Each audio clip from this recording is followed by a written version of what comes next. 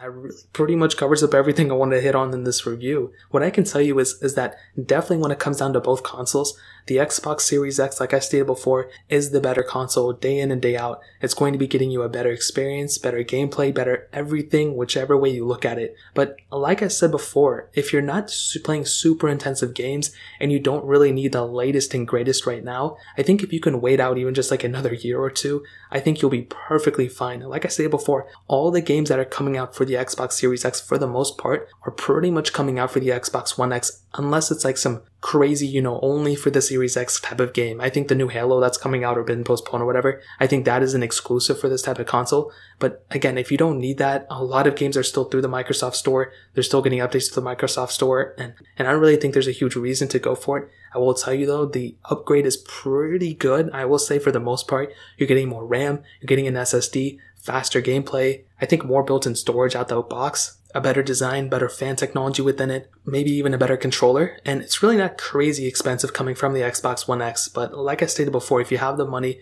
go for it, but you're perfectly fine, I think, with an Xbox One X, or even if you want to buy an Xbox One X, I think it's still a pretty decent pickup for sure. So that really pretty much covers it up for the most part. If you guys have any other questions or anything, let me know in the comment section below. Hit the like button, that means so much, but definitely hit that subscribe button. Every single subscriber that we get really does count, so it means so much if you guys can hit that. Also check out the other links down in the description as well. My Twitter, my Instagram, my other channels. More importantly, everything else, I love every single one of you guys. Hopefully I'll catch you guys in the next video. Peace out till then.